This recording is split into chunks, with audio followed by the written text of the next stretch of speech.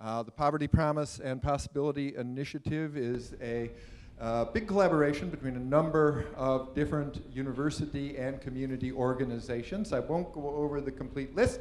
I'll just ask you to take a look at the brochure here. I trust everyone got a copy.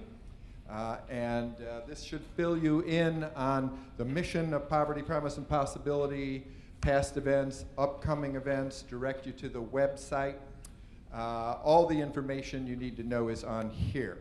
I'm Bart Schultz, the director of the Civic Knowledge Project. We're one of the partnering organizations, along with our host institution this evening, the School of Social Service Administration. I can't thank them enough. Their faculty and administration have been absolutely wonderful in supporting this initiative. So every evening I try to go on record here to thank people like Julie Jung over here for her good work in making this happen. The one thing I have to say, though, before we get to our distinguished speaker this evening is that this needs to be updated. The initiative has been a terrific success this year, and we have consequently decided to continue it next year, the 2011-12 academic year. So some of the events listed as coming up here later in the spring, such as the talk, the public discussion by Evelyn Brodkin, those have been pushed back to next autumn. So please take note. You need to check the website. The address is on here. It's very easy, http://povertyinitiative.uchicago.edu.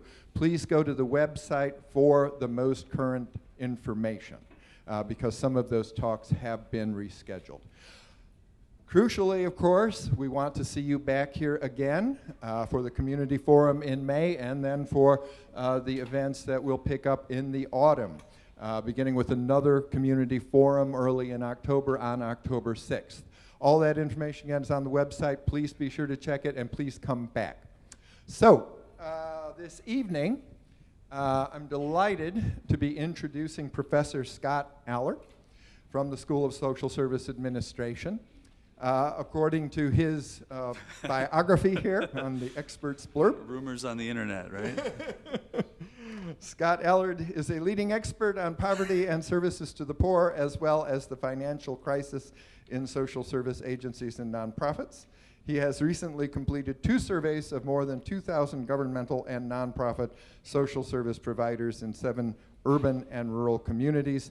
He is the author of Out of Reach, Place, Poverty, and the New American Welfare State, 2008, which explores the accessibility and stability of social service agencies serving low-income populations in urban America.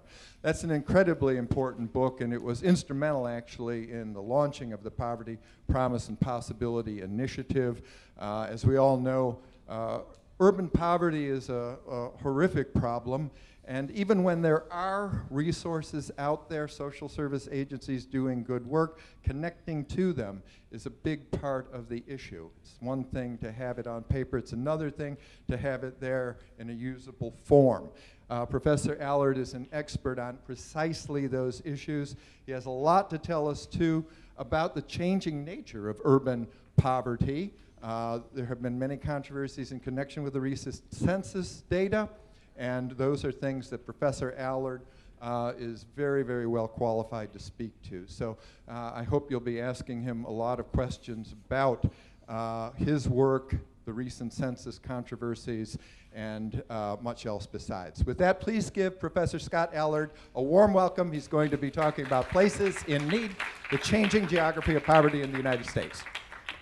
Thanks so much, Bart. That's a wonderful introduction. One of the nice things about coming to the University of Chicago a few years ago, one of them is opportunities to speak to audiences like this, where you get to get out from behind your desk, get out from the ivory tower a little bit, although we're still kind of in the ivory tower, I guess, but talk to people from a broad range of the community and from the university. It's a neat treat. And also, one of the neat things about coming to the University of Chicago is to have colleagues like Bart who support your work and help you think about new ideas and help you form new collaborations. And I just want to congratulate him on this series this year. I think it's been great.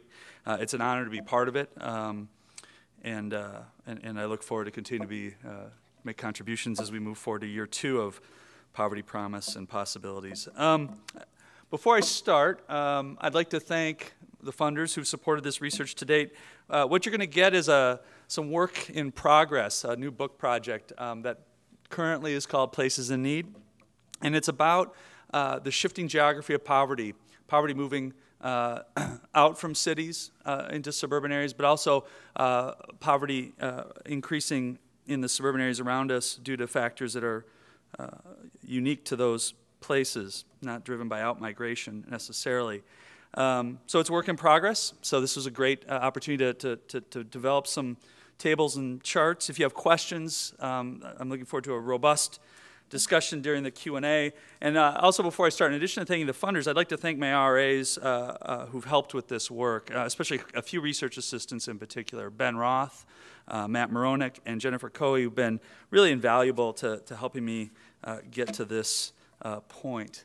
So let me give you a little bit of a roadmap. Here's what I hope we can cover tonight. We have a little bit more than an hour or so. I think I'll start by speaking about the conventional wisdom surrounding place and poverty, maybe the way that we're taught in classes to think about it, the way that is familiar to us, the way that popular culture and media connect to issues of place and poverty. And then I'll discuss some population shifts over the last decade that maybe challenge this conventional wisdom, and maybe lead us to challenge some of the assumptions we make about place and poverty in the U.S. I'll focus on a set of analyses looking at county-level poverty trends in the U.S. and give you some ideas on what might be driving recent changes in poverty. And I'll have some data on the Chicago metro area as well. I think what's important to realize is that this isn't just an interesting kind of data exercise, that the changes in the geography of poverty and the changes in our population overall have a lot of consequences for governance, for institutions, for community-based organizations, and as I'll point out tonight, for the safety net. And I'll spend some time thinking about politics and policy at the end. If everything goes to plan, we should have plenty of time for Q&A and discussion. And if I start to roam, I've been instructed to roam with a mic a little bit so we can get good photos of all the audience. So if I start doing that, know that that's intended and planned. Well, we'll hook you up with a waiver, and then I'm sure you'll get a proceed, a royalty check. We'll hook it up, whatever you need, right? So. As we're familiar, the conventional wisdom in the U.S. About the relationship between place and poverty is that poverty is an urban phenomenon. You see this in media. You see this in research that is produced. We almost exclusively conceive of and discuss poverty as an urban phenomenon. And in part, this is because poverty rates have been much higher in cities than in suburbs for many decades, and the gap between cities and suburbs had been growing or widening for many decades in the latter part of the 20th century. Part of the conventional wisdom also is that poverty isn't just an urban phenomenon, but it's undeserving poverty that we perceive to be an urban phenomenon. That people who are poor in cities are poor not because of the lack of jobs or the lack of good schools, but because they're not making the right choices, they're not working. And so part of the conventional wisdom, I would argue, is that undeserving poverty is an urban phenomenon. I don't know if that is, I don't believe that to be true. I think there's a lot of evidence that urban poor families work a lot. Many work 2 jobs or more. But yet I think this is part of the myth of poverty in the U.S. By contrast, we think of suburbs as destinations of opportunity. Initially, suburbs were where Americans went to achieve the American dream of home ownership and driving a big fancy car down a big fancy highway. Suburbs as residential areas gave way to suburbs as employment centers. And so in the latter part of the 20th century, suburbs are where job growth occurred and where job opportunities were most available. So the familiar narrative would be urban as a location of poverty and suburban as a location of opportunity. There's also a racial or ethnic component to this, where we think of cities as being a place of urban, perhaps black or Latino poverty, and suburbs as being a place of white affluence, middle-class affluence. At its worst, this conventional wisdom then promotes prejudice, stereotypes, and fear. I don't think this conventional wisdom has ever been true. Cities have never been solely places of poverty. Suburbs have never been solely places of lily white opportunity. But this conventional wisdom matters and for all kinds of reasons, even if it isn't necessarily true to the data or to our experience. Actually, there's a great New York Times piece today by a gentleman who was covering the suburbs outside of the city of New York, and he kind of speaks to this, that this myth of suburban America has never been true, and he tried to capture that in his articles. But the conventional wisdom, whether we disagree with it or not, matters for all kinds of reasons. One, there are many policies that reinforce, preserve, or exacerbate the distinctions between urban and suburban, and are based on this conventional wisdom. And many scholars point to infrastructure development decisions, whether it's in housing or roadways or freeways. These kinds of investments have reinforced or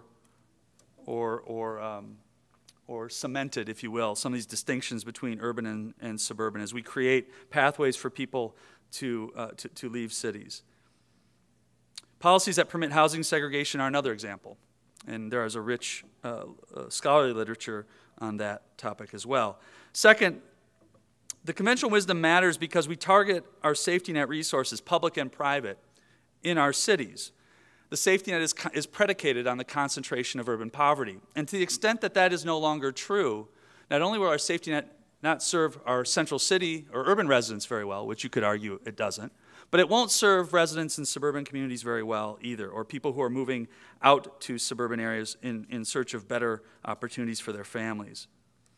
And then finally, I think the conventional wisdom matters because politics follows this urban-suburban dichotomy. Our political institutions reflect the gap or the divide between urban and suburban. So we have very fragmented institutions of metropolitan governance. We have immense competitive pressures which push us apart rather than bring us together to solve solutions in a regional manner. And there is not a strong sense that there are any shared fates or shared agendas or shared goals, even though there should be. Before I start to show you some charts, which I apologize that I'll be showing you lots of charts tonight. Actually, I don't have to apologize for that. I'm not happy about the data. I want to say a couple words about why this is tough to study. First, one of the first reasons why it's difficult to study the geography of poverty, particularly in the current time period, is because there are so many different trends occurring simultaneously that are leading to increased rates of poverty both in cities and in suburbs. And it's difficult to tease out exactly what matters and exactly what is going on. And that's one challenge. And I won't get to that too much tonight, but that is definitely a challenge for the research. Another challenge is finding the right data. We don't have great data to study the geography of poverty. We have census data, which is very useful, but a lot of the other data sets that we use to study issues of social policy, poverty, and employment among low-skilled, low-wage workers aren't provided at a level where we can do really sophisticated geographic analysis. So it's hard for us to know where people live and what resources they have access to. So there are data issues. And I solve that by looking at many different data sources, but there are many holes and gaps that remain. And then finally, there are definitional challenges. It may be surprising, it may not be surprising, that there's no official definition of what a suburb is. There are definitions of metropolitan areas, there are definitions of census tracts, of congressional districts, but we don't define what a suburb is officially. And so our definitions often are what is convenient for us. And so tonight I will make the convenient decision to talk about geography, about suburbs as being county-based. At times I'll talk about them as municipal-based. That is not always the best way to proceed, but I argue that counties and municipalities are maybe the right level of analysis in this kind of work because that's where we deliver safety net programs. And so if you're interested in the geography of poverty, you should be interested in the geography of the safety net, and that's how we make decisions. That's where we make decisions about eligibility, about resource allocation, and about the delivery of programs. And I think that'll become clear as we talk. So what I'll talk about tonight, I'll start, just initially I'll talk about some population change that I think challenges the conventional wisdom and gets us to think differently about urban and suburban poverty, and hopefully gets us to think about the shared fate that we have as communities, as metropolitan communities. I'll start by talking about the 2010 census, look at some data related to Chicago, but also national data, and talk a little bit about changes in race and ethnicity across urban and suburban areas. Then I'll spend some time talking about the last decade that was bookended by economic recession, something that we forget because we've been so focused on the Great Recession. And then I'll talk about how these trends come together, these demographic and economic trends come together to change the geography of poverty and change the narrative or the conventional wisdom. So, Bart alluded to controversies around the 2010 census, and I imagine he's alluding to some of the data about population loss in the city of Chicago, particularly among the African-American community. And so I'll try to say a little bit about this, but I'm happy to answer questions and answer them to the best I can. The data that you are seeing in the media today about the 2010 census comes from mail-in forms that many of you mailed in a year ago. In fact, actually almost a year ago, I hosted a conference in our lobby here about the census, and it was designed to get the mail-in rates of these mail-in forms up. There was concern that if we didn't have a good enough response rate, we would have an undercount, and an undercount affects the city budget in terms of what they get from the federal government, in addition to redistricting for congressional purposes. But these mail-in data, it's a mail-in form, and then there's a follow-up enumeration process that the census performs for a couple months after the mail-in forms are due. And this is good data, but it reflects the bias in who mails in their form, and it reflects a bias in who responds to the enumerator that comes to their door. And you may not be surprised that many of the populations who are most vulnerable in our community are those that are hardest to count. They're the hardest to get great mailback rates for the form, and they're also the hardest to enumerate with follow-ups. And so it's not surprising that we might undercount those individuals with this data. But we did pretty well as a metro area. And again, I could talk a little bit more about that. Most scholars use the American Community Survey now, which is a census product that's based on a sample of the population, and it's an annual survey that asks really detailed questions. You might remember that your mail-in form only asked you a handful of questions about your ethnicity or race, your age, the number of people in the household. The American Community Survey generates a lot more questions, a lot more information about our population, about income, about work, about education, about family composition, and that becomes a really important component of the work we do. But it's not the same as the 2010 census. It's good to know that we get largely the same results, although there are some slippages which I could talk to in the Q&A. So here's our first chart. I know the numbers don't show up, but the bars are going to be illustrative. This chart represents data from the 2010 mail-in form data, the 2010 short form census data in Metro Chicago. The blue bars, or the darker bars, are changes in total population in terms of number of people. The red bars reflect increases or decreases in the number of African Americans, and green bars represent changes in the Hispanic population. And as you look across, the city of Chicago is on the far left, followed by Cook County. And then on the right side, there's kind of a vertical line there. On the right side of that are the suburban counties in the metro area: DuPage, Kane, Lake, McHenry. I parse out suburban Cook County and Will County. Now, these numbers are in thousands, and so if you can see the numbers, you'll know that. And one thing to keep in mind is that there's kind of a line that runs through the middle of the chart. Bars that fall below that line indicate losses of population, and bars that are above that line indicate growth. And one of the things you notice right away when you look at this chart is that suburban areas had growth in the last 10 years. This is differences from 2000 to 2010. And some pretty dramatic increases. You see fairly significant growth in Kane and Will County, but across all counties, you see increases in the population and in different population subgroups.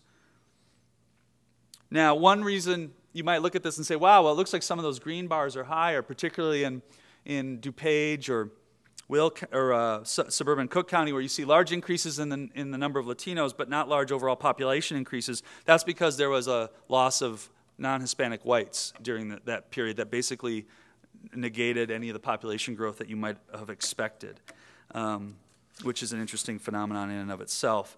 But you do see dramatic Hispanic growth in our population. This is true not just in Chicago, this is a national trend.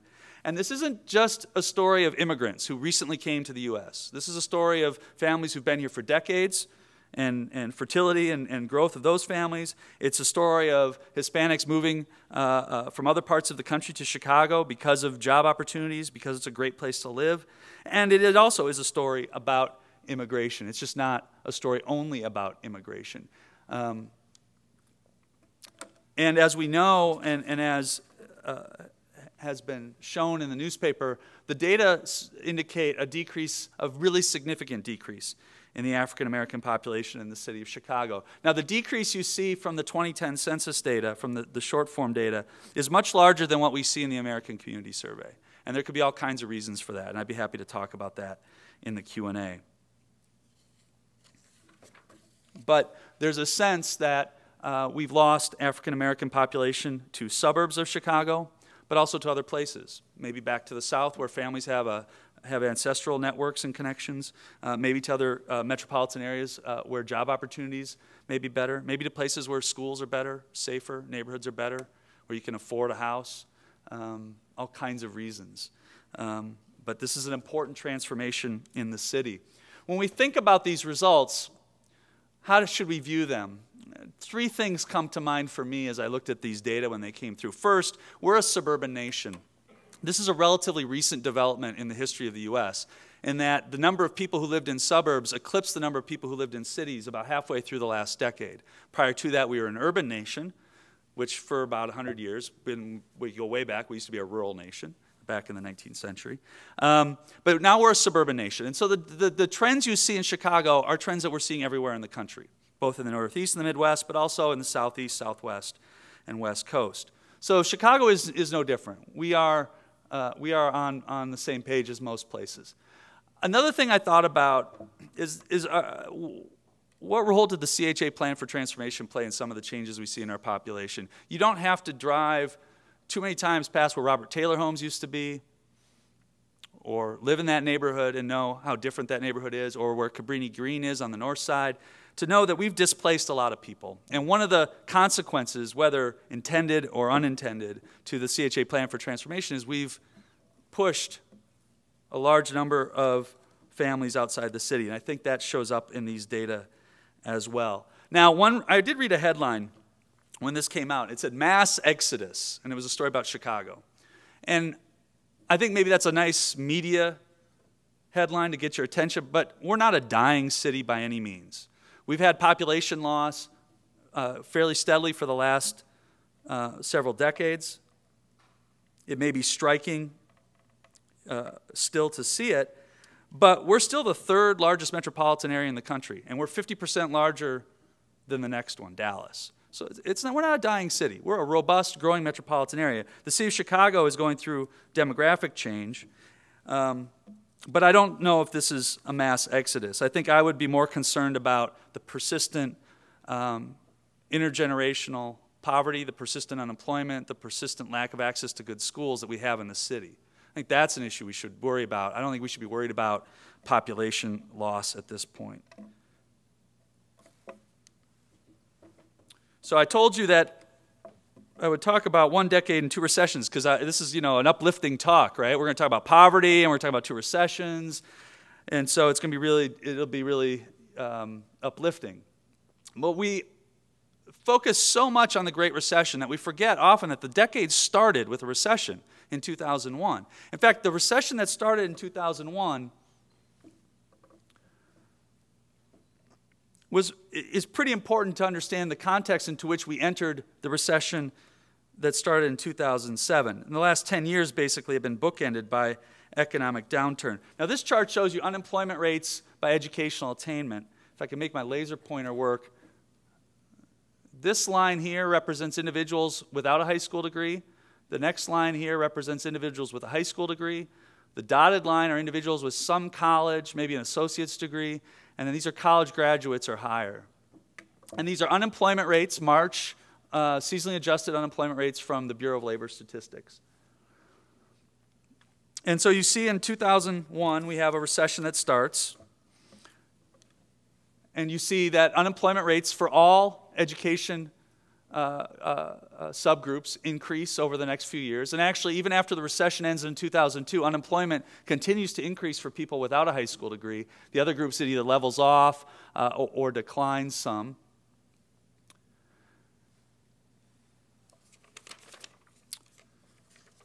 But it isn't until about 2007 when we get back to pre-recession unemployment levels.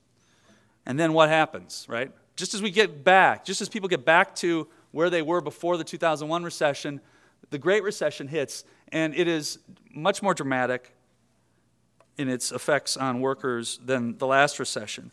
Unemployment rates jump to over 14% for individuals without a high school degree, but even individuals with a high school degree, unemployment rates are about 10%. What I think is also striking here is if you look at the worst unemployment rates for people without a high school degree back in the mid-2000s, in what was a jobless recovery for many people at the lower end of the labor market, you see that people with a high school degree today are still above that point, and people even who went to college and maybe didn't finish or maybe only got an associate's degree, unemployment rates for those folks are close to that level. And I think this reflects a change in our labor market that will confront us and challenge us moving forward. And that there's going to be a higher premium on returns to education, a higher premium on not just going to high school, but going to college, not just going to college, but getting a degree. And even though unemployment rates are dipping down, they're still at historical highs, and they're still well above even their recession levels at the beginning of the decade. One important thing to keep in mind, too, is how this recession affected our metropolitan areas. It's had a big effect on our cities, as many of you know. But it actually hit our suburbs harder and earlier than it hit our cities, which is something we don't often realize. In fact, actually, this was the first recession that hit suburban America with any kind of real power or punch. Something we often don't think about. If you look at unemployment trends, this is a paper that Emily Garr just put out from the Brookings Institution. I'm a non-residential fellow there, which means there's no desk. I could show up and they'll be nice to me, but there's no desk, so don't start camping out here. But the great work at the Metropolitan Policy Program at Brookings, Emily's got a paper that shows that about 6.6 million people became unemployed between 2007 and 2010, between December of 2007 and December of 2010 during this recession. About 1.5 million of those folks were living in cities, and about 3 million were living in suburbs. And that kind of gives you a sense of how profound this effect was on suburban America. That does not mean this was easy in cities. It just means that it was that suburbs took a punch in a way that they hadn't before. And particularly high-density, mature, inner-ring suburbs really were really hit hard by this recession. So these economic factors combine to transform poverty from being maybe, what we think of as primarily an urban phenomenon to clearly a suburban as well as an urban phenomenon. In fact, you won't see it in the data tonight, but Emily has another study where if you look at the number of people who live in number of people who are poor, who are living below the federal poverty line, who are in the central cities of our largest 100 metropolitan areas, and you look at the people who are living in poverty who are in the suburbs of those cities in the top 100 metros, you will find that there are more poor people numerically in suburbs than there are in cities. And that happened for the first time in this past decade. Again, another dramatic phenomenon. Now, this change is driven by a number of factors. Shifts in the racial and ethnic composition of our suburban communities, immigration and outmigration, persistent unemployment, as you saw, changes in household composition. I won't have many data points on this, but the collapse of the housing market mattered for a couple reasons. It affected people's homes, but it also affected jobs that were connected to the housing industry. Now, keep in mind, I'll show you data, and they're aggregated over urban versus suburban. But there's not one type of suburban poverty, and there's not one cause that's been driving this. It's a confluence of forces, or is that the right word? I guess. I'll say it is. It's a set of forces that come together, maybe unique in some places than others, and so just not one story of suburban poverty here tonight. So here's some more data. This is a table drawn from the American Community Survey and from the 2000 census. So the American Community Survey is that sample that I told you about, the annual survey of Americans that we use as scholars often. And this shows poverty rates for people living in urban counties of small versus large metropolitan areas. So small metro areas are about 1 million people or less. Large metro areas are more than 1 million people. And it shows the poverty rates for people living in the suburbs of those small and large metro areas. Now, one thing to keep in mind, the limitation of looking at counties is that places like Cicero, which are a suburb, get counted in the urban county because they're within Cook County. But really they are suburbs, and you know, if we parse them out by municipalities, they would fall in. So these data are going to be a little different from some of the data you might see if we looked at municipalities. One thing you'll notice is that poverty rates increased across both urban and suburban counties in the last decade, both across small and large metropolitan areas. You'll notice that suburbs still have lower poverty rates overall, but actually the percentage change in poverty rate was much higher among suburban communities. One other thing you'll notice is that the changes in the number of poor people are much larger in suburban areas than in urban areas.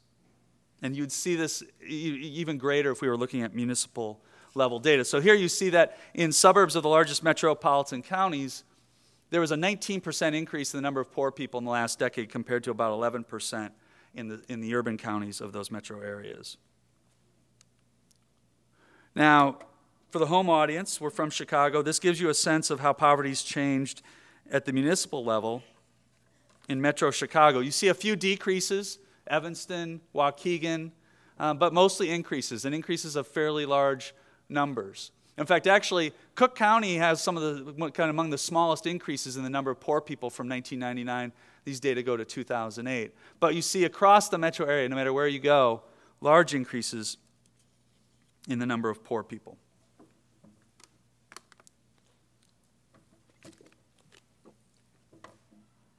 So we might ask ourselves, what's driving this, right? So we think it's economic, but are there other factors at hand? And so one thing that scholars might look at is changes in the population composition. And if you looked at the data that I showed you from the 2010 census, you would say, wow, well, there's been a big change in the ethnic composition or the racial composition of suburbs. In Chicago, maybe that's true elsewhere, and it is.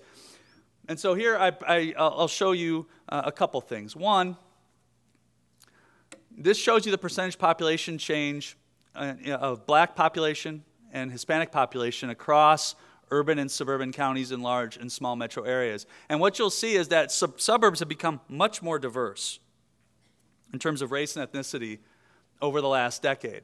And although not all blacks or all Hispanics are poor, the poverty rate is higher among these groups than other ethnic groups, other than groups, whites or other ethnic groups. And so we might expect that as low-income African Americans or Hispanics move to suburbs for better housing, better schools for their kids, better access to jobs, safer neighborhoods, whatever, working poor families, that poverty rates might increase in these communities. So part of it might be a demographic story here. Part of the story might be changes in household composition. And one of the realities of suburban America today is there are a lot more single female-headed households than there used to be. Now again, not all single female-headed households are poor, but poverty rates are much higher among female-headed households than other types of households. And here you see, actually in the suburbs of our largest metro areas, really, really large increases compared to the cities of those metros.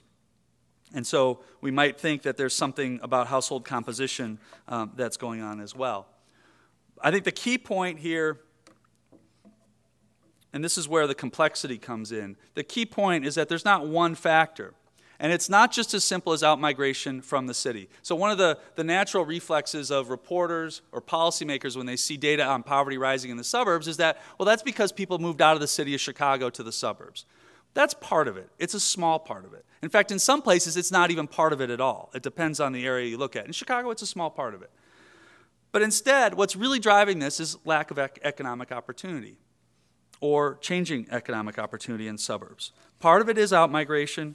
Part of it might be changes in race and ethnicity. But most of it's changes in economic opportunity. And one reason I believe this is true is I've been out talking to nonprofit service organizations in suburbs and in cities for the last several years. Bart was kind enough to bring up my book, Out of Reach, where I interviewed about 1,500 organizations for that book, and then I've interviewed probably another 600 or 700 for other projects since then. And my colleague Ben Roth and I have been out in the suburbs of Chicago, LA, and DC interviewing providers, and they tell us a story about need in those communities that's very different than what you might expect if this was a story about people moving out to the suburbs, you know, who are poor and being pushed out or fleeing the city. It's a story about people losing their jobs, not being able to find jobs. It's the same story that's true in the city, actually. People are struggling because of persistent unemployment, or when they find a job, it doesn't pay what they had before. And so these nonprofits are saying things like, we're seeing clients who have no previous connection to the safety net. We're seeing clients who've exhausted their unemployment insurance. We're seeing people who were playing by the rules. They were working, they owned their home, but they were evicted. They've become homeless.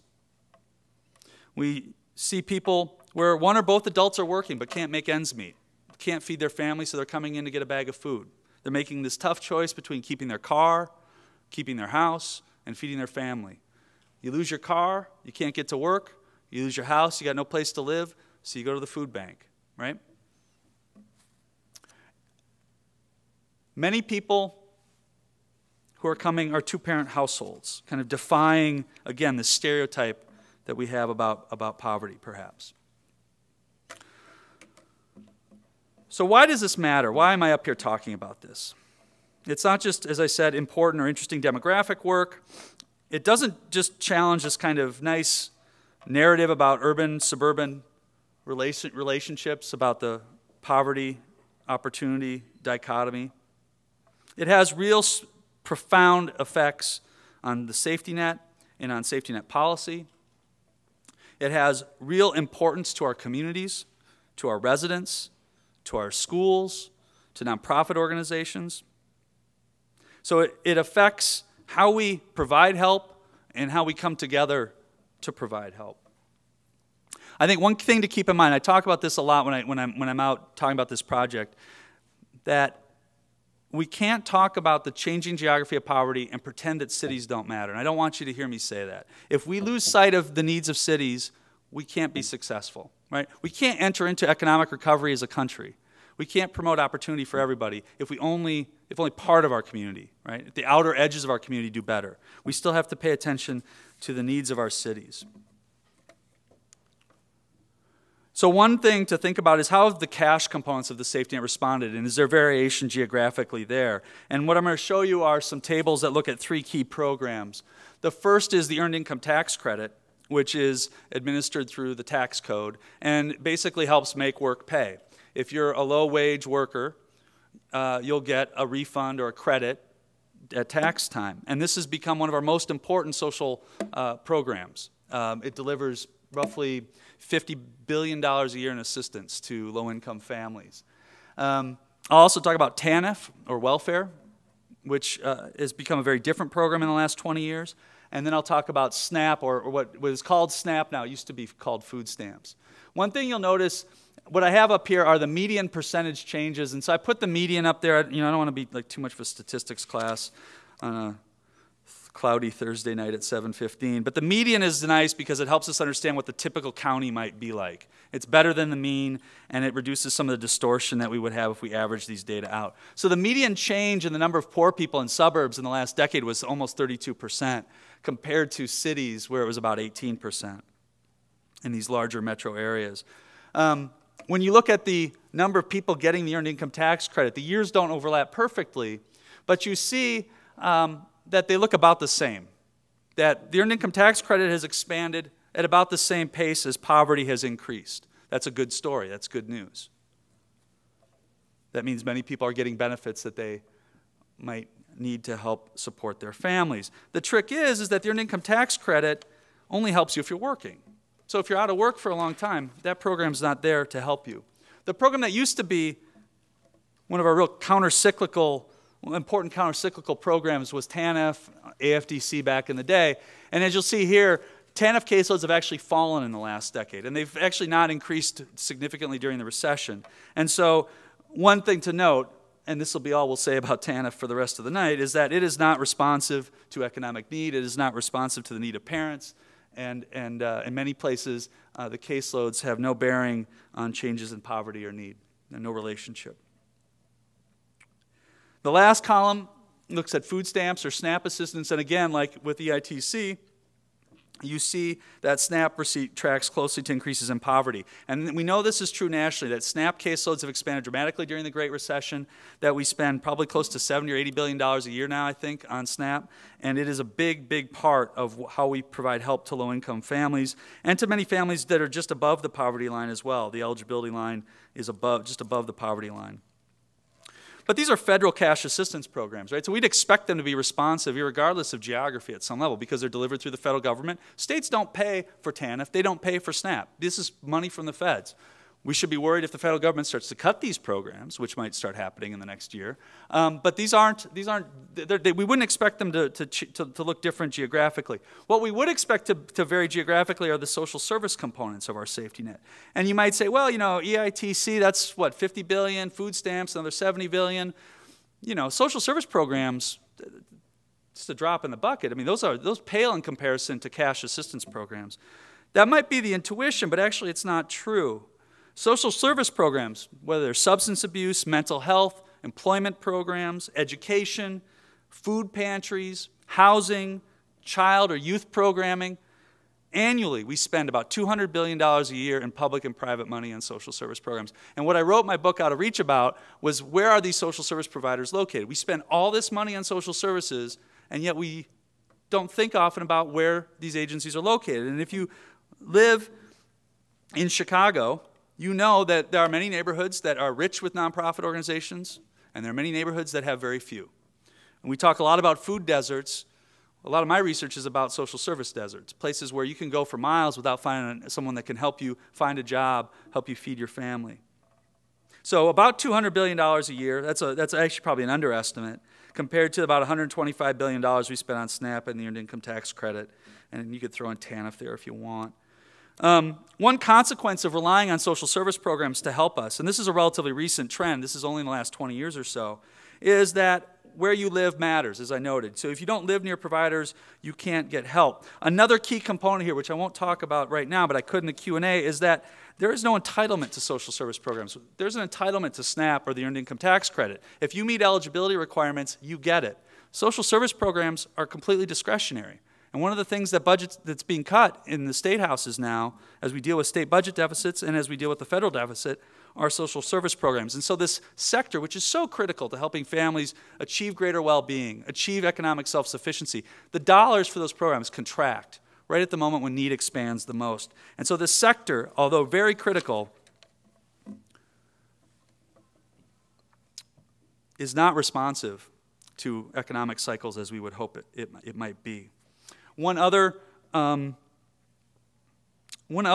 consequence of relying on social service providers is that you would expect there to be some lag effects. In that areas where poverty increases dramatically in a short period of time, it will take you some time to get nonprofits and organizations set up in those communities to start providing services. And so it might take a year, it might take 5 years. We actually don't know very much about that because, as I noted, most of our research is predicated on concentration of urban poverty. But now that we are seeing pockets of poverty emerge in suburbs, we can start to think about this.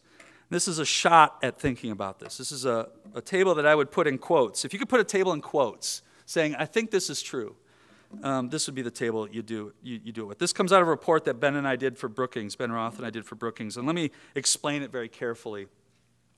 At the bottom, you'll see 5 columns. One's substance abuse, one's mental health, one's employment services, one's food assistance, and one's human services. These are different types of nonprofit service provider classifications that come out of IRS data.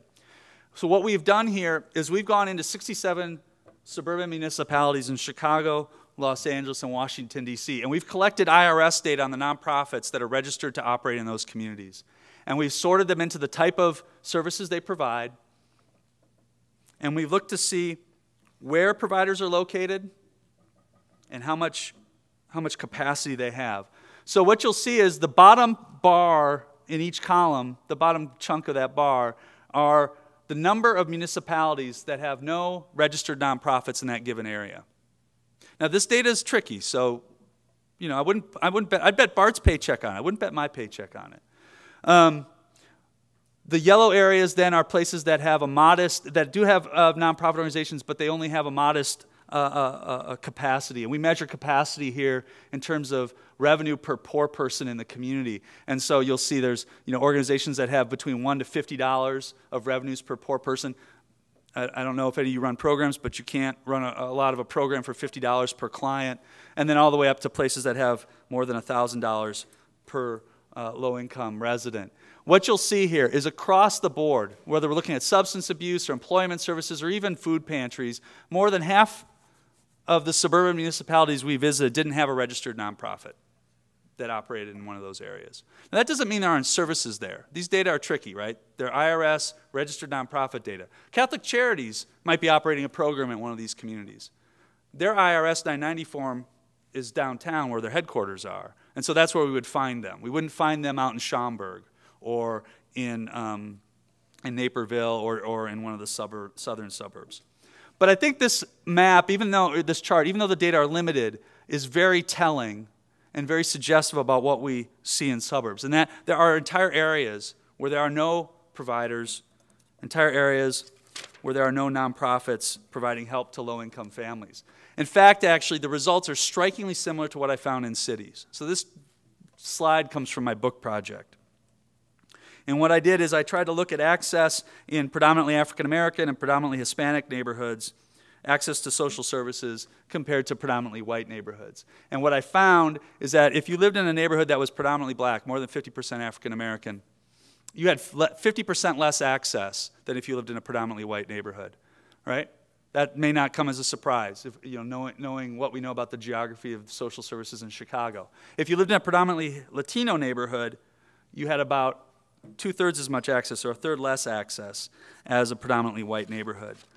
And one of the things I write about is we would not tolerate this level of inequality. Like if I told you you get a food stamp benefit, but you get 50 cents on the dollar just because of where you live compared to me, we wouldn't tolerate that in our country. But yet we tolerate these kind of mismatches in social services because they're discretionary, because they're voluntary, because communities come together to decide what they should provide and how they should fund it often.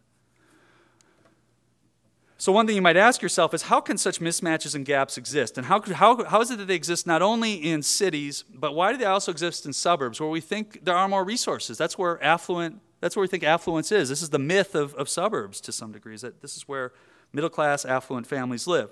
In part, it's because demand exceeds supply. And that's particularly true in cities, but increasingly it's true in suburban areas where there are more poor people seeking help than providers can help. And that's been true in cities for years, and now it's becoming more and more true in suburbs. The shared fate of these providers is stunning. Just like in high-poverty central city neighborhoods, there's a lack of public and private funding to support programs. It's true in suburban counties and suburban communities as well. In fact, it's probably more true in that anti-poverty programs haven't been a line item in many suburban budgets. Foundations in Chicago don't have a suburban presence, right? If you go and look at MacArthur and where they make grants, they reached into a few suburbs, but not very many.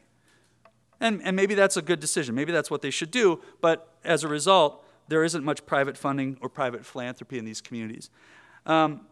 Cities, as in suburbs, often have a weak nonprofit infrastructure in high-poverty areas or areas where poverty has been on the rise. That is certainly true in the suburban communities we've visited. And then I think one factor that matters, particularly in cities, is there are location preferences that I think they reveal bias and prejudice in who we want to work with and where we want to go to work. And I think one of the reasons why we have such disparities by race in cities is because providers make decisions about where they want to be and where they want to go to work and where they want to have lunch every day.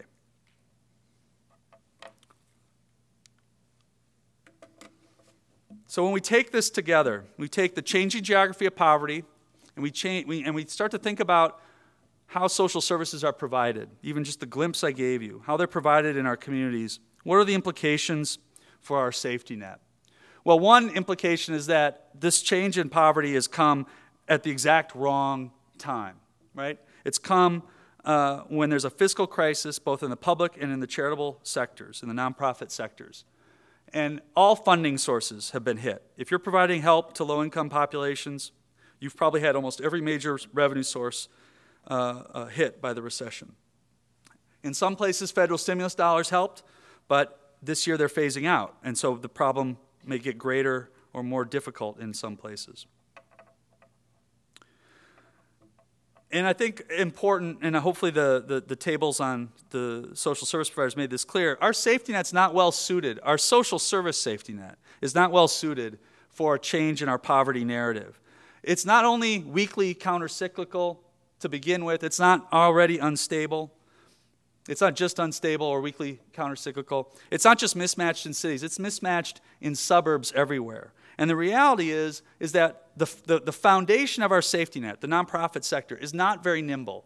It's not quick to respond often. It's not able to respond often when there's need. And the resources that it needs to be responsive are contracting during this time period. And so it makes it difficult for people to find help when they need it and where they need it.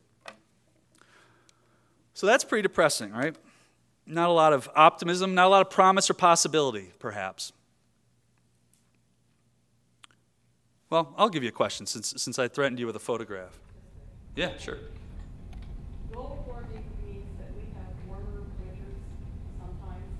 I'm looking at fewer heating days. That puts less pressure on the light program, right?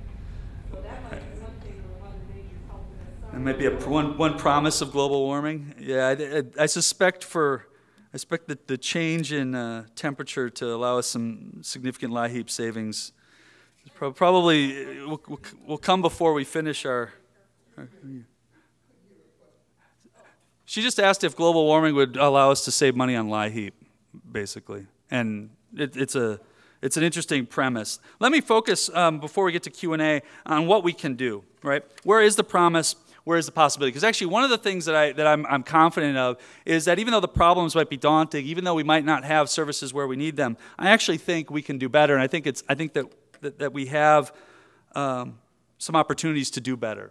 And the first thing we have to keep in mind is that the safety net connects to our core values as Americans better than people realize, especially the social service components of the safety net, on which we're very reliant, but which vary quite a bit by geography and may not be at their strength right when we need them.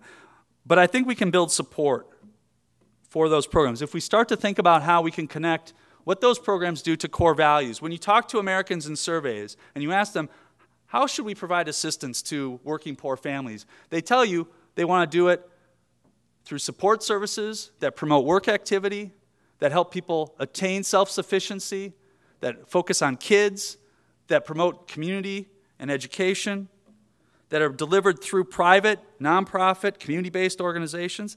That's what people want. And that's what we do, to the tune of over $200 billion a year. But we don't communicate that very well. Not only do we not understand that from a policy dialogue, but our nonprofits themselves don't sell the message very well. And so I think to the extent that we can start to communicate this better, it might help us make a case for funding. It might help us make a case for bringing in new providers or new programs. Short of bringing in new programs, what can we do? Well, we can improve links to existing help. One of the things that happens in many communities is that there are resources that are available that people just aren't aware of. And so we can use churches or faith-based organizations, food banks and food pantries as ways to conduct outreach, to reach vulnerable groups, to reach people that aren't familiar with the safety net. And there are some interesting models that use information technology to help people connect when they can't travel from point A to point B.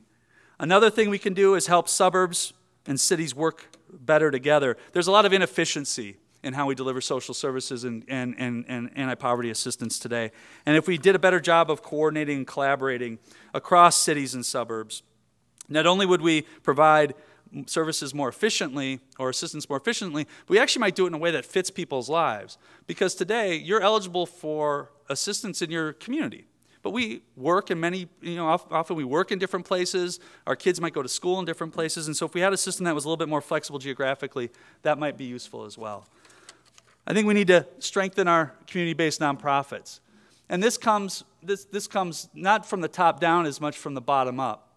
One of the realities of social service providers is that they become heavily dependent on government dollars to the point that they've abandoned private fundraising and private giving. And as government dollars dry up in our state and elsewhere, it requires you to actually go out and think about how can you connect to donors. How can you sell your mission and what you do to donors? And that's where kind of connecting to core values comes in handy. But part of this is also strengthening networks that organizations are part of, helping them learn from each other, make referrals, reduce redundancies. Part of it's thinking about new revenue models. And part of it's thinking about the inputs that these organizations need to rise to the challenge. Some of that's leadership. Some of that's training tomorrow's leaders to better adapt and be more responsive. We do that here at SSA and at the University of Chicago. Part of it's thinking about funding for facilities. I had a executive director of an organization. I was talking to her about how her neighborhood was changing and how there had been a significant kind of period of gentrification. And the low-income family she served had moved away. And she was trying to figure out what to do. And she said, you know, I've been in this community for so long, I can go out and get a program grant from anybody. And pick up the phone, I can get somebody to fund a program because I'm well-known, we do good work, but I can't get anybody to help me get a building so I can locate where all my clients have moved to. I can't find an affordable space that's suitable for my clients in other places. And so facilities becomes a real big challenge. And then finally, it's important for us to maintain our public commitments. And I think in this current fiscal environment, we know that there will be cuts, and we know that we can't expand expenditures or spending or funding readily. But I think it's important to maintain our public commitments and for legislators to understand what, especially social service funding, but safety net assistance means in our communities. Not only do cuts affect people who receive services, but they destabilize the organizations on which people depend. And so when we cut funding today, it means that there aren't going to be organizations there a year or 2 years from now who can operate to help low-income families. And therefore, there's a ripple effect of sorts. So with that, I will take your questions. Thank you.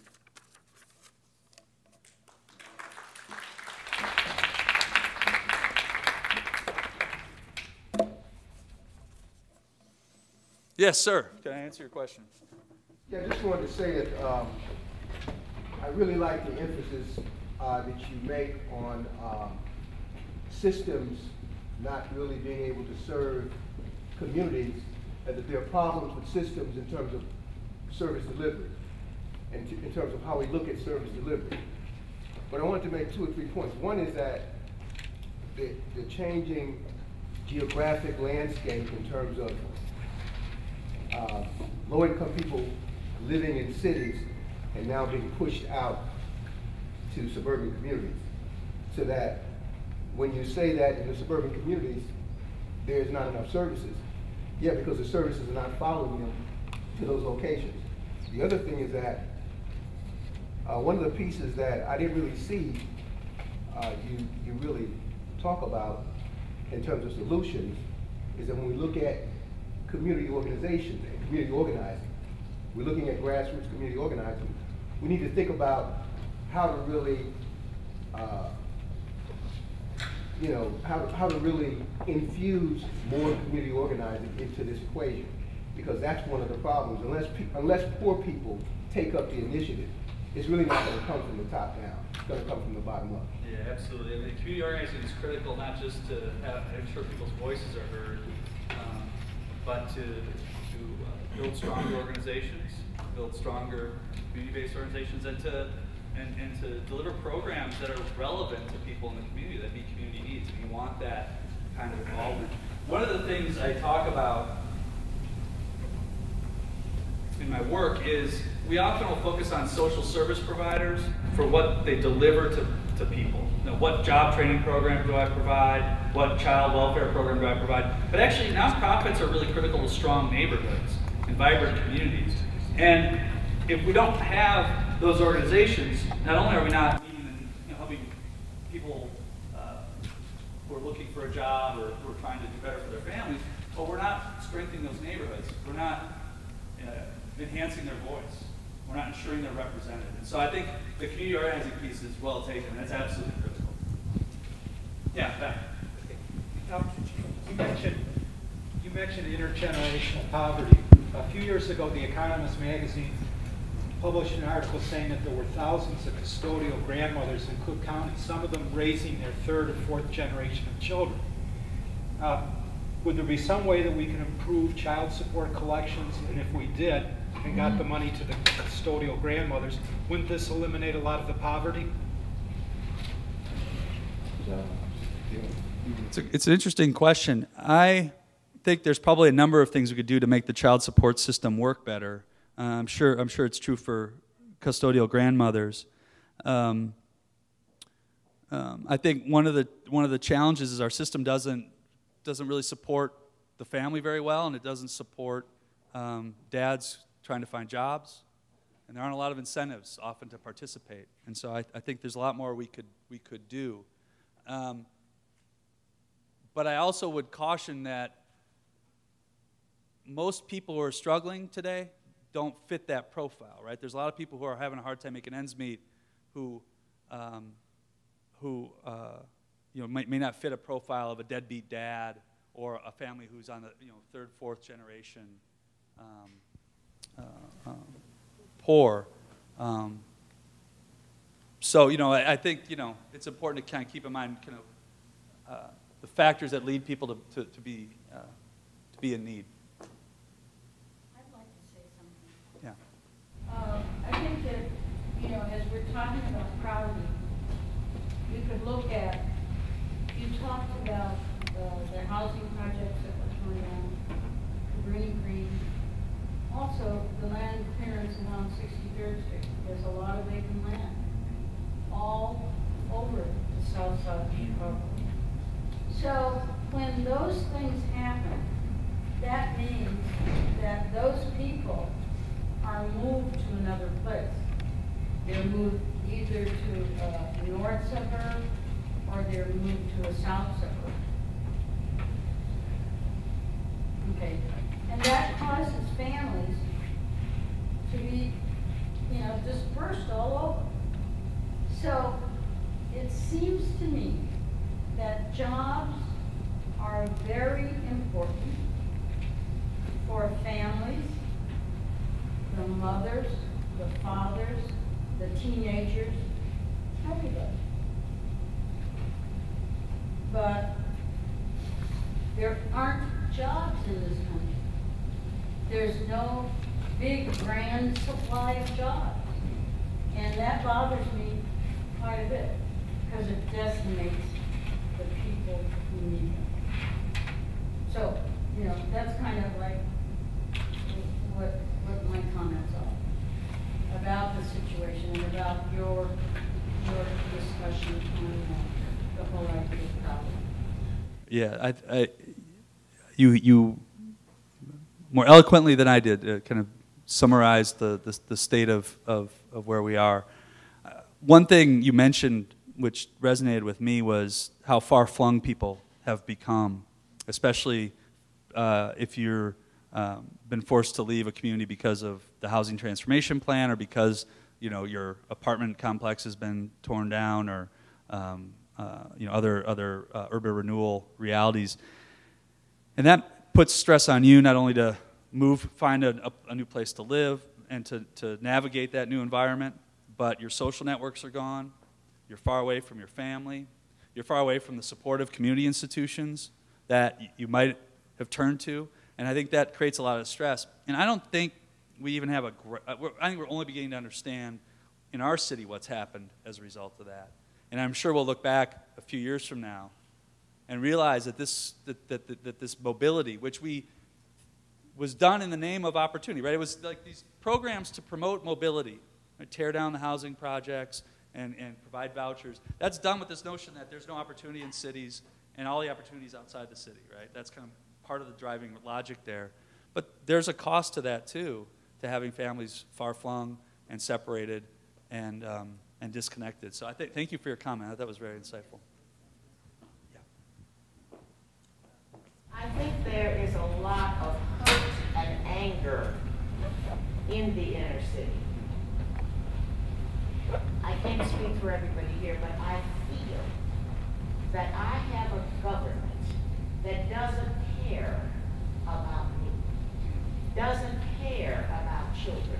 Somebody brought up, you know, we need places to administer services, places for children to go after school. But we don't have any leadership. Our politicians are brain dead. And I am so tired of paying them for nothing. Because they're not doing for, no, I mean this, they're not doing for the children. When you drive up and down the street and you see boarded up places, why isn't that a center? For the government who tore down the projects, fine. They promised all of these transitional services. None were provided. Our politicians don't have enough sense to pick up a telephone, start writing some letters and say, where are they? So it is a hurting thing today to be an American. It just gets you at your heart. I'm a retired teacher, and I'm going to say this. I praise God that I am not teaching school now. Because if these folks think that the people whom they feel are disruptive and disturbing to American society and their neighborhoods, and they don't look at the idiot box, they know about all the money that was stolen. They know how we have been kicked in our teeth. If the fat cats gave up 1/10 of what they sold, we could retire the federal deficit. So know that they know about it, and the angering thing is they continue to expect us to pay for all this and be happy about it. I mean, when do we get, you know, if we were in France, we'd be in the street. They wipe our faces in all this mess, and we just sit back like sheep, and I'm tired of it. And then family values, just the things we have discussed here. They don't respect any family. The money people respect family and stay married because they've got some money. She's not leaving him, and he's not leaving her because they're not dividing up the money. But people who don't have any money, what do they care about our family values? What kind of examples are they putting before us? Our country is at stake. I think you raise a really important point about leadership, and oftentimes we are focusing on national leadership, but many of these issues that we're talking about are driven by local leadership or the lack thereof. And you see it manifest itself in all kinds of ways, some very subtle and some very, very overt. But clearly, if we're going to do better, we need better leadership. And I talked about nonprofit leadership, but there should have been a slide up there about better governance, better city leadership, better county leadership. And so that resonates with me. Thank you for that comment. I wonder sometimes, and I just want to say this about, we talk about our political leaders as public servants, okay?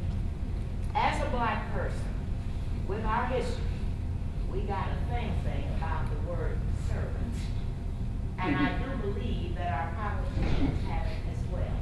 Because one thing I'm not seeing is service. And that hurts my very heart. Thank you for your comment.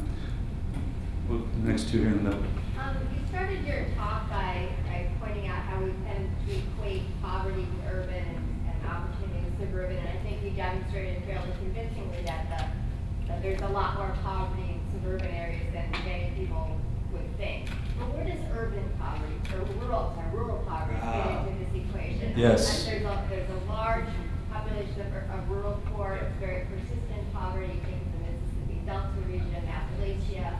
How does that fit into This is a great question. I as you can tell, I don't know if I did it well tonight, but my vice is a vice? I don't think that's right. One of my problems as an instructor, you're a former teacher, I try to pack too much into too much space, and I think actually for those of you who see me speak before, I was about half speed of typical maybe, I don't know. So I've done some rural work actually that looks at this stuff, and I think you hit it right on the head that that one other place we've lost sight of in our country is kind of persistent rural poverty, and it is a struggle in those communities for reasons that are different in some ways. Some of them are similar because the job loss and the persistent unemployment, those are true. But there are actually even fewer safety net resources in those communities. And actually, in many places, it's in rural America where cash assistance programs aren't as responsive because people aren't enrolling,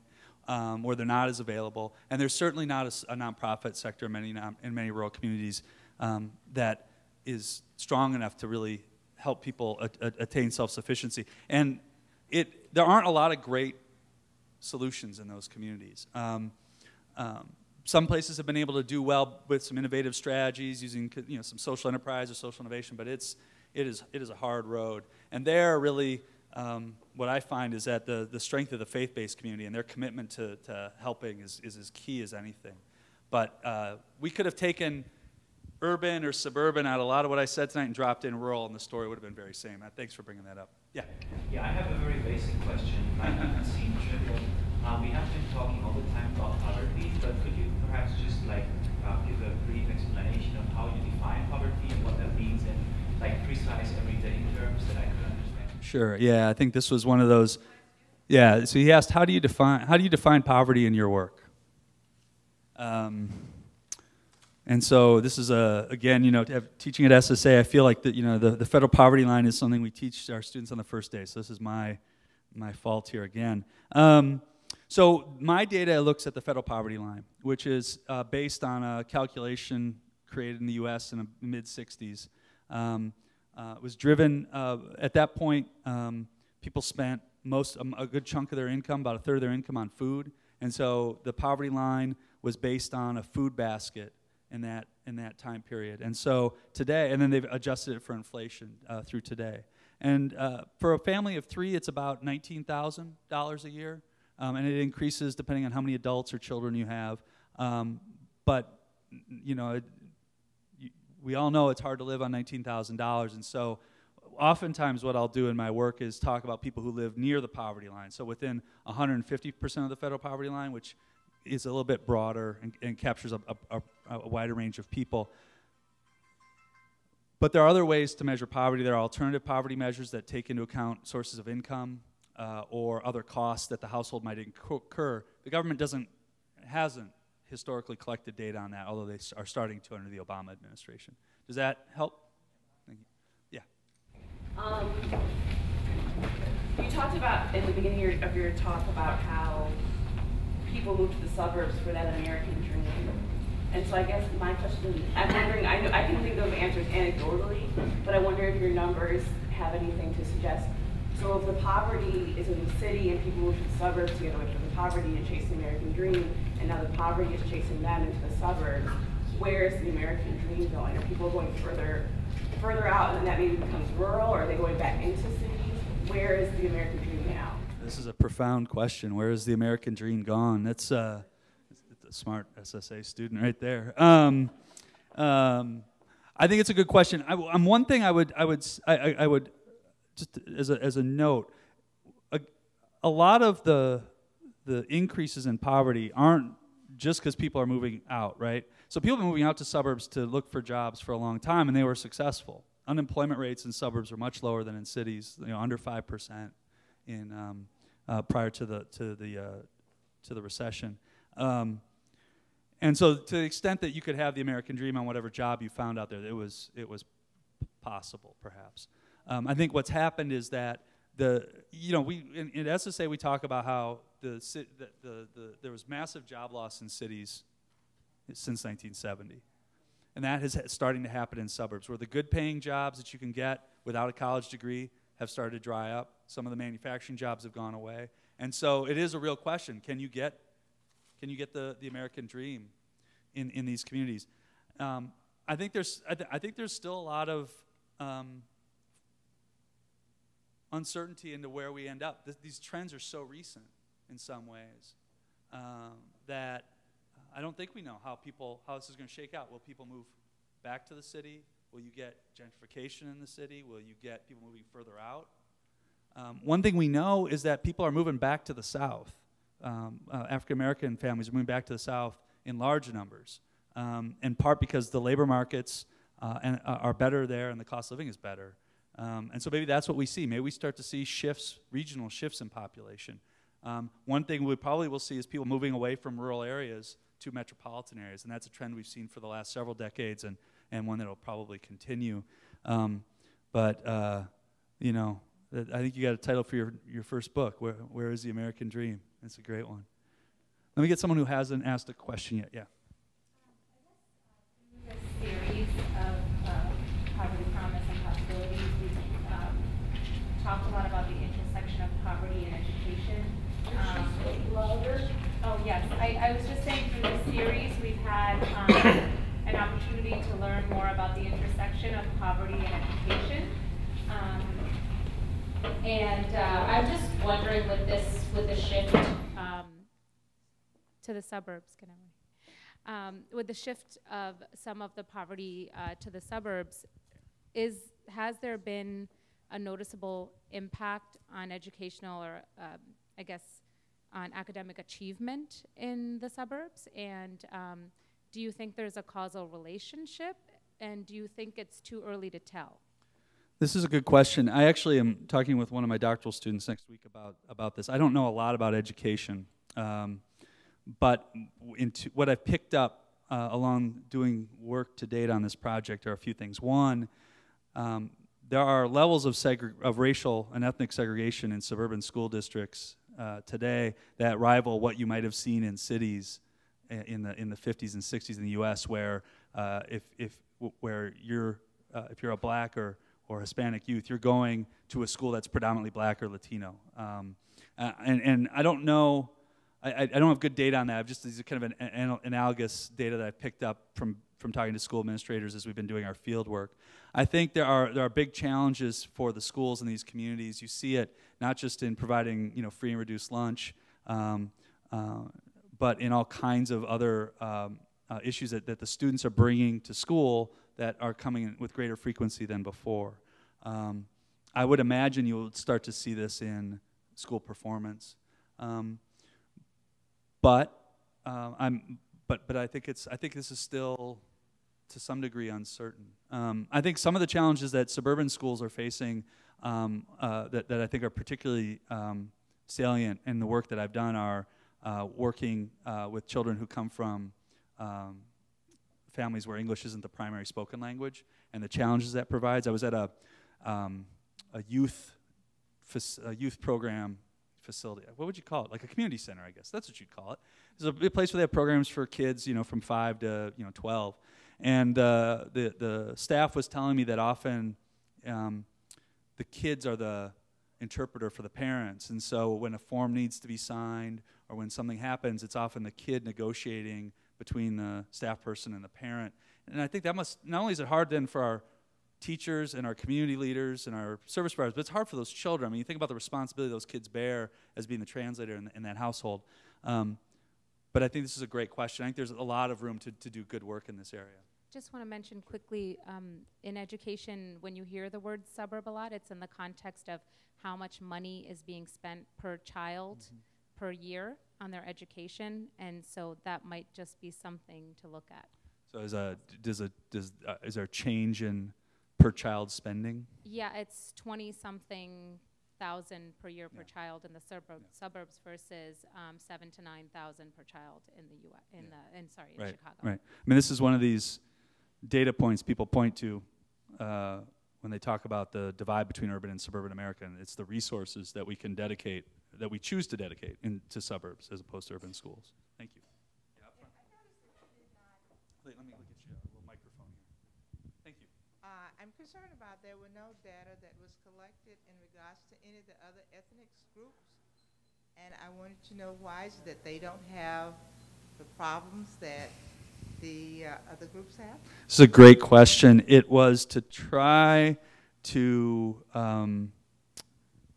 provide as simple tables as possible. I think the needs so you were saying that like I only had like black, Latino on the screen for the most part? Right. I'm wondering what the Asian, the Arabs, the Indians. Yeah. This is a good question. So actually there are the data's there. The data's there. I didn't present it because the story is a little different, and And also with ethnicity, the story is really different depending on when, if you're an immigrant, when you entered the country. And so it becomes complicated to talk about all those different groups. Certainly in the papers and reports, we break out other ethnic groups. In Chicago, though, it's primarily, kind of the metropolitan. The biggest groups are going to be, non-Hispanic whites, Hispanics, blacks, and then Asian Americans. And then you have some, growing population of Southeast Asians and Arab Americans in certain neighborhoods. But they still are in this country. Yeah. It's really, so maybe I didn't give a very good answer. It was just trying to be simple with the tables, but it shouldn't be taken as a dismissal of those groups and how important they are. But I'm thinking in terms of, since we're having such a difficult time in this country, and with the population of all of the different ethnic groups, do they have any difficulties like the Hispanics. Poverty rates among other ethnic groups are much lower, with the exception of Native American or Pacific Islanders.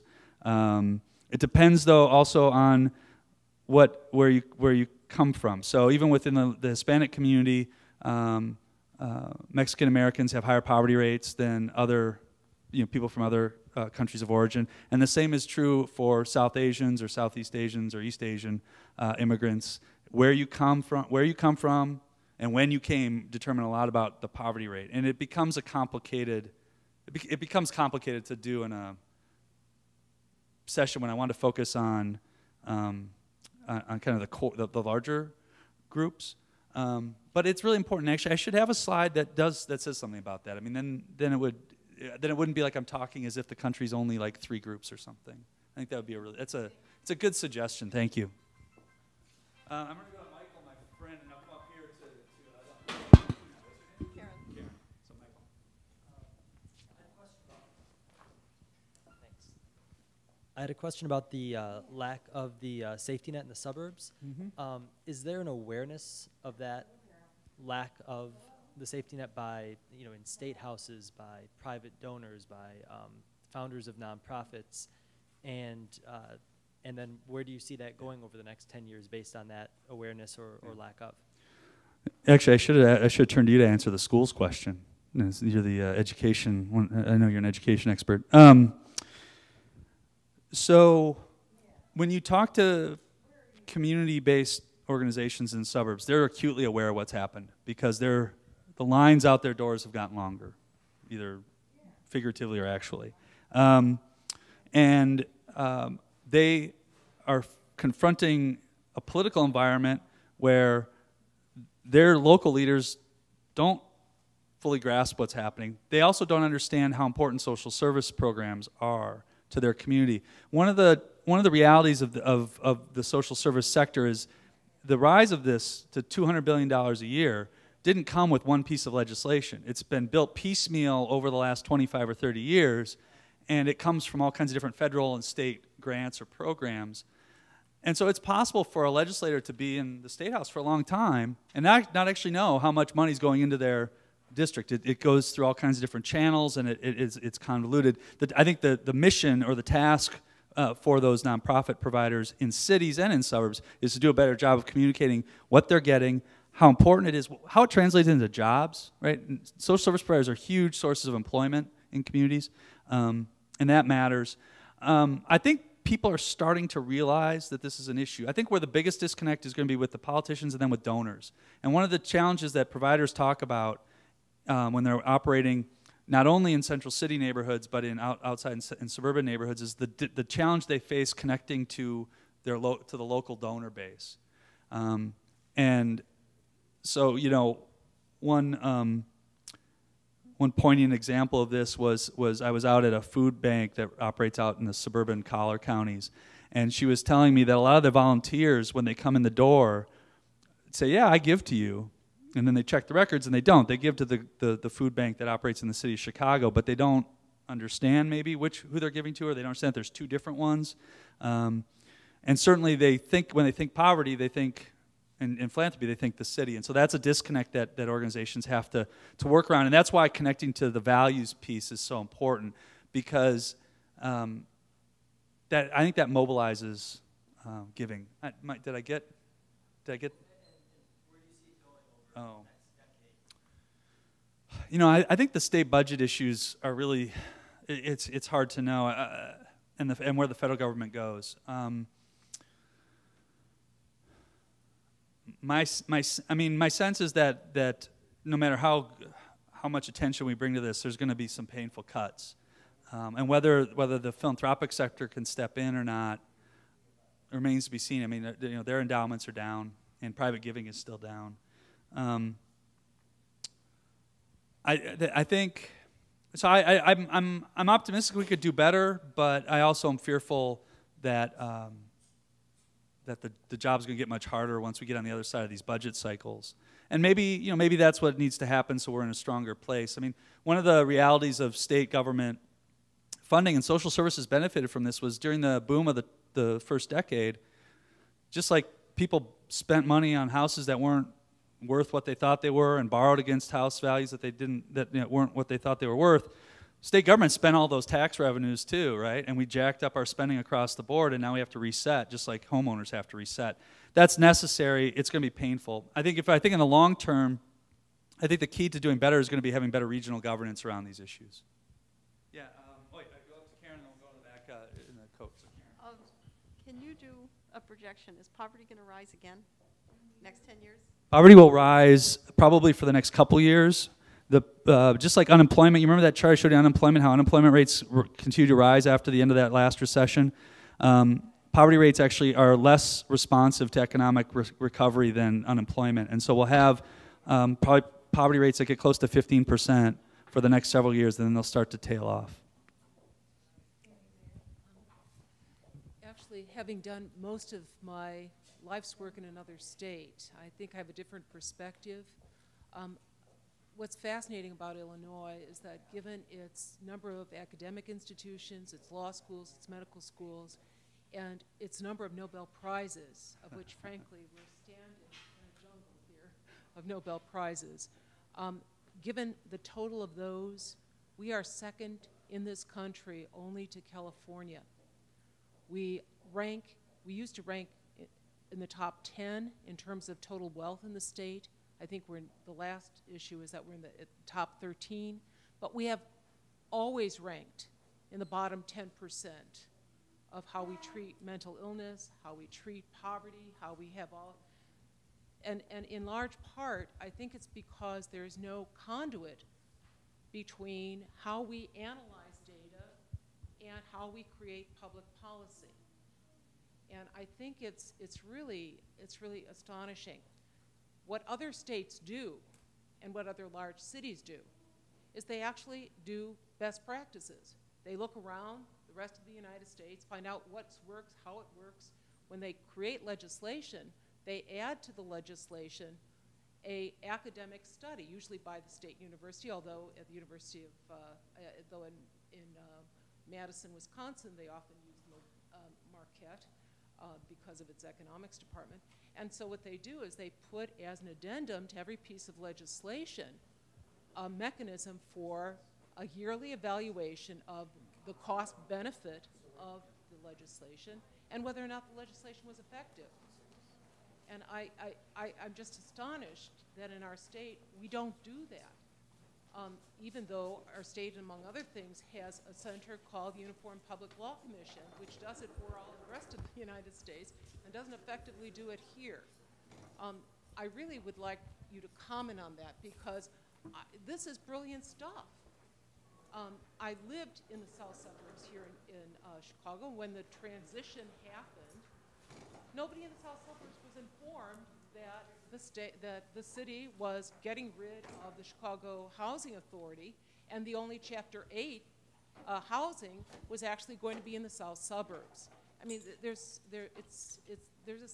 you know what I'm saying? There's a tragic disconnect. It's almost like a Greek tragedy of huge mess. And this former teacher when she says her heart's breaking, it's breaking because, damn it, she's a teacher and she knows it should be better.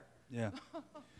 You guys raise great points and ask tough questions, and I'm glad that this isn't, my daily class. I think I'd be wiped out. I think one of the things. So if we were gonna talk about how do you translate research into practice, right? There's ways you can do it, right? I think at SSA we do it okay. I think we do well connecting our research to the community and engaging the community in the work we do. I think it's hard, though. I don't think it comes to academics naturally. I think one thing, if I were to challenge my colleagues, not necessarily my colleagues in this room or in this school, but elsewhere, is to think about ways that you could take what you know and make it actionable, turn it into information that people can use. I think the other side is you need to have receptive ears, right? And certainly, I think in the nonprofit community in Chicago, one of the things that's great about Chicago compared to where I've lived is there's a strong nonprofit and foundation community that's unlike in a lot of other places. And I think they are receptive. I think you raise a point about the political leadership or about policymakers, whether they're able to be receptive or willing. And I think that's a good it's a good point. I think it's one that we should push. Could I just make a suggestion that you send some of these brilliant graduate students you have, send them to another state legislature to see how this tremendous, important analysis actually impacts on legislation and monitoring of the legislation. Because I think that's the problem. The problem is that there's so much fraud and abuse, there's so much throwaway stuff, there's so much ineffective legislation. Nobody's even keeping track of the dollars in our state. And well, it's a great point. I think we have time for one more, or is that it? This is brilliant stuff and an incredibly important conversation. And I can assure you all that Professor Allard will be with us again next year. So if we could limit it to one more and then a big hand. One more question, perhaps someone hasn't spoken, and I'll turn to you. I heard you mention that basically, like you thought that, connecting the research with the community, that you all did okay with that. But I was I've been in Chicago my whole life, and I was just informed, that the University of Chicago is like the leading place in studying and researching our communities. So I want to know who is researching us, because I am who you're researching, and I didn't even know you were researching me. Make me a part of your team. Yeah, if you're going to research me, or you're going to make laws about me, let me be a part of the program.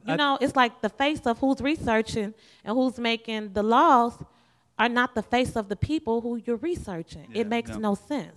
I take that point to heart. And I think, I don't want to speak for the broader university on this. I think you raise a point. For those of us who've I've only lived here a few years, but those of us who are long-term residents know that the university hasn't always done a good job of engaging the community around it, or including people in research in a way that's that's equitable or meaningful, right? There's been a one-way transaction. I think in the projects that I've been involved with, this is just looking at data on a screen, but in the stuff that I've done in the community, I've actually tried to either give talks, engage people in small groups, get feedback, or some of the stuff's actually really community participatory. Because I said SSA does an okay job or a good job doesn't mean we shouldn't be doing better.